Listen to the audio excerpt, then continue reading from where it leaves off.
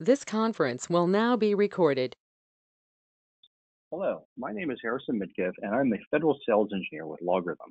Today, what I wanted to do is a short presentation on LogRhythm's capabilities just to give you a better understanding of what LogRhythm can do inside your environment. Before I get started, I wanted to review two of the market-leading statistical analysis people out there who look at SIM solutions, and that's both Gartner and the Forrester report.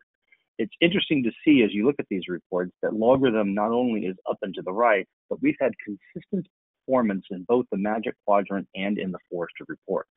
These are available on the internet for you to download and review, and you can also reach out to us here at LogRhythm, and we'd be happy to provide copies of these for you. Well, that's enough of the PowerPoint. Now what I want to do is I want to dive directly into the LogRhythm solution to give you a better understanding of what LogRhythm can do and how it can make the life of your cybersecurity analyst easier. First thing you'll notice is I am in my web UI, and in the web UI of the product is where the cybersecurity analyst is going to do their job. Everything is dashboard related to LogRhythm. I'm on the executive dashboard right now where I can see the number of messages currently being processed by the solution. I can also see the log trends of how many messages are coming through. Here I can see that I have over 10 million logs that came in. Of the 10 million logs, 100,000 became events. And of those events, I had about 1,000 alarms that were triggered inside the system. This shows the value of using a SIM solution inside the organization because all of these logs are aggregated right here for everybody to see. We also apply classifications of the logs, and we even break it down to the common event. So at the common event level, I can see that I have user logon failures, but why are they bad? They're bad because of bad usernames that are being used. Other dashboards that are useful for the analysts, if you're dealing with the NIST change control, I can actually make a dashboard showing me all the changes that are happening in the network related to NIST type changes. If you are heavy on your firewalls, but you don't necessarily want your engineers getting directly into the firewalls, the logs are coming over here to LogRhythm, so we can actually make a dashboard and show the activity of applications being reported through the Palo Alto firewall and the actual activities or the session allowed traffic that we see. If I'm ever interested in these logs, all I have to do is click this little arrow down here at the bottom. The logs will pull up for me. I can see the raw log itself, and I can even see all the metadata that was extracted from it. Well, now let's have a little bit of fun with this, and let's actually look at a real event happening. And in order to do that, what I'm going to do is I'm going to split my screen over here, and I'm going to come over here, and I'm going to go over to my alarms screen. And then at the same time, what I'm going to do is I'm going to log into a system as a privileged user. I'm logging in as a user here called Sammy. Sammy is one of the people in the organization that has the coveted keys to the castle. What I mean by that, as the coveted keys to the castle, is that he is a member of the domain admins group. By being a member of the domain admins group, he can get in and he can actually do things such as elevate the permissions on his account. So I'm going to come in here and I am real quick. I am going to add him to the intelligence group, and I'm going to also add Sammy to the developers group. Okay, maybe this is part of his job, maybe it's not. Right over here in the LogRhythm tool, you can see right here that I have an alarm came in, privileged user login. I see the name of the server and I see it's Sammy.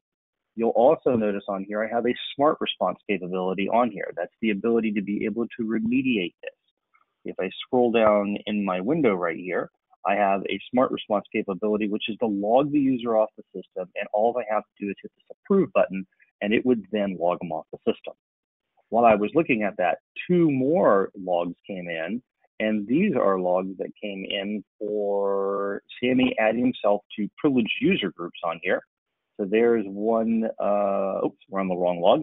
Here's one added himself to the developers group, and here's a second one that added himself to the intelligence group. Now, this might be Sammy doing his job, but this is enough for me to, on the fly, create a case about Sammy so I can start to track this. So I'm going to call this Sammy up to no good. And I'll go ahead and I'll save that.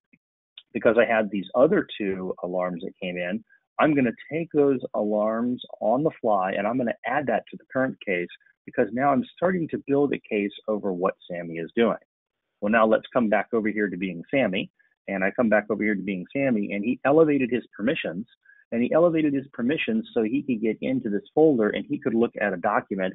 And he's opening up a document that's called Operation Cold Steel. Sensitive document on the network. I should be notified when these documents are opened. Well, then what he's going to do is he's going to take this document. He's going to copy the document. And then he has a USB stick plugged into this computer. And he's going to paste that onto a USB stick. All things that Sammy shouldn't be doing. Then at the same time, what Sammy's going to do is he's going to go for one of the hacker's favorite utilities, and that's 7-zip the zip of content. Let's come back over here and look at the dashboard now and see what we're seeing as far as alarms. There's an abnormal file access, and there's the name of the file, Operation Cold Steel. This is Sammy still doing something weird, and I'm going to say I'm going to add that to the current case, so we're adding that in. And then right on the heels of that, I have another alarm that came in, file copied to USB stick, and it's Sammy again. All of this is the type of thing that is suspicious inside the environment, and I need to call my supervisor and figure out what's going on. Just as this one came in, another one came in, and it's a restricted process execution. There's the user Sammy again, and there's the program 7-zip. You'll notice over here on the alarm card, I have a smart response action on here, and I can remediate this on the fly. The smart response action is to kill the process on the system. Well, in my organization, if 7-zip comes up, it's never allowed because it could be people zipping up content. So I'm going to hit approve on this, and it's going to kill the 7-zip that's running on the desktop. So if you look right there, you'll see 7-zip. Give it a few seconds, there it goes. It actually just closed it out. Well, once Sammy sees that, he knows that they're on to him now. So now what he's going to do is he's going to open up an SSH type session.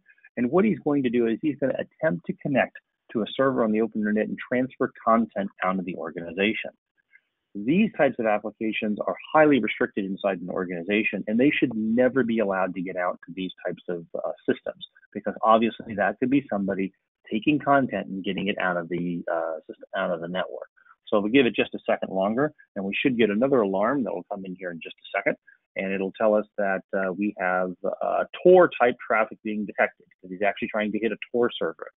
There I can see the name of the server, and I'm even seeing the IP address that he's going to. Well, all this is going right back to Sammy. This is just too much for us to deal with.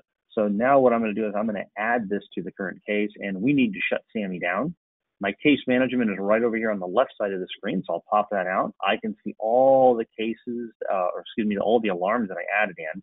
And I'm going to come down to that privileged user logged in right here. And this is the point I need to shut it down. So I'm going to move over here to this side where the smart response is. And I'm going to approve that smart response. And then what that's going to do is it's going to log him off the system. And you can see I'm logging him off the system right there.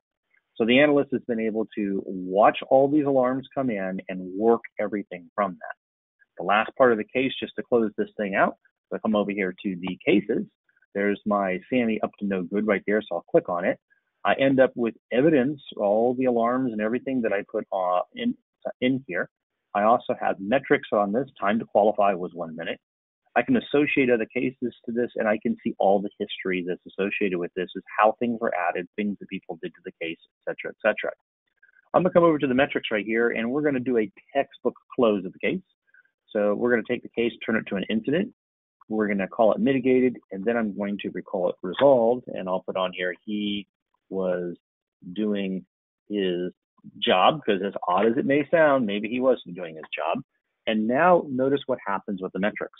From the time this incident started, time to detect was 1 minute. The time to respond that it took us to do this was 4 minutes. This is exactly the type of automation and orchestration that you want inside your network for your security engineers to be able to use. Anyways, I hope you found this short demo of the LogRhythm solution informative. If you have any questions, please feel free to reach out to us. Thank you and have a nice day.